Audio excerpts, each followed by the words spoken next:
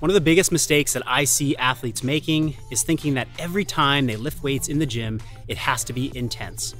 Remember, there is a time and a place to hit the intensity button, and there's also a time and a place to hit the quality button.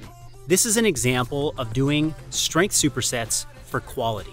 Ryan was visiting me and we chose 2 exercises that were going to help us work on range of motion, position, flexibility, and a little bit of strength. The single arm cable row combined with the single leg knee over toe split squat. Our focus for each movement was to move with impeccable form, great quality. We did this for 12 to 15 reps per side per exercise. See, where we're not lifting super heavy, we can make up for that with increased repetition counts to build some intensity. But the load stayed light purposefully so that we could focus on that great technique, that great form, and continue to build better and better mind-muscle connections so we can stay in the game training for a long time to come. Don't make the mistake of always going heavy and hard. Back off a little bit and make some of your reps for quality only.